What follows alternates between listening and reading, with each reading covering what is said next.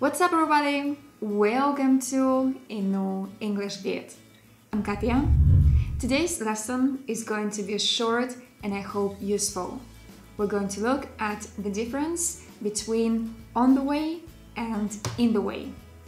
Today I've got a huge style, but I didn't want it to get in the way of making today's lesson. So, are you ready? If so, grab your vocabulary notebook and a pen, and let's get going.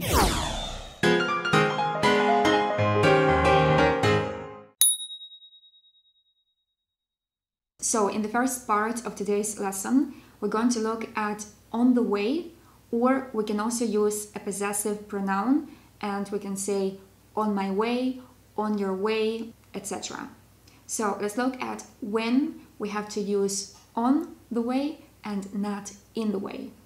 The first situation in which we have to use on the way and not in the way, and we can also use a possessive pronoun on my way, is when something or someone is going, coming, or will arrive soon. And now let's look at some examples. The first one, where are you? Coming. I'm on the way, or we can also say I'm on my way. See you in 5. The second example, the package is on the way, or we can also say the package is on its way. And one more example, snow is on the way, or once again, we could use a possessive pronoun, snow is on its way. And now let's move on to the second situation in which we have to use the preposition on. And it's when something happens during the journey. For example, we stopped to have a drink on the way to the movies. And once again, we could use a possessive pronoun. We stopped to have a drink on our way to the movies. And one more example here, I was stopped by the grocery store on my way home. And once again, we could say on the way home. So we could use my or the interchangeably. Let's move on to the third case when we have to use the preposition on is when we talk about an unborn child. For example, their first child is on the way. So it means that they are expecting their first child. And number 4, I've got a very useful verb to be on the way or on your way to doing something. It means you are very close to achieving something. Very important, you have to use ing after to be on the way to doing something. And now let's look at a few examples. The first one, she's on the way to publishing her first book. And one more example here, I'm on the way to hitting 15K. And guys, before we continue and move on to the second part of today's video, just a super quick reminder, if you haven't subscribed to English Bits, please make sure that you do so. There is a weekly lesson waiting for you. It's on Sundays at 12 p.m. Thank you. And now let's look at when we have to use the preposition in the way or in my way. So the first case is when something or someone is blocking or stopping you from moving or seeing or doing something. And now let's look at some examples. The first one, please, can you move? You are in the way and I can't see the TV. So once again, we can say in the way, or we can use a possessive pronoun, in my way. The second example, I couldn't see the screen because her head was in the way of my view.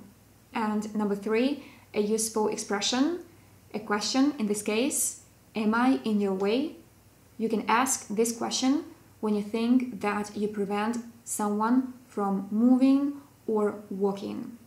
Another useful expression, get out of the way or get out of my way. So we use it when someone is blocking or preventing us from walking or moving. But be careful because this expression is a little bit rude.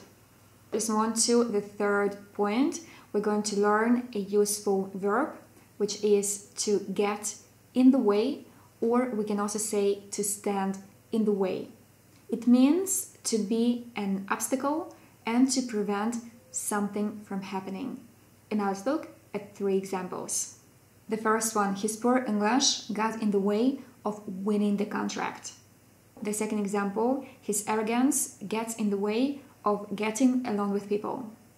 And one more example, his mother stood in the way of their wedding.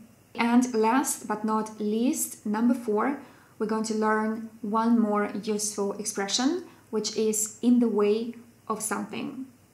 It means relating to, and we use it in negative sentences and in questions when we want to say that something is not available, or we want to ask if something is available.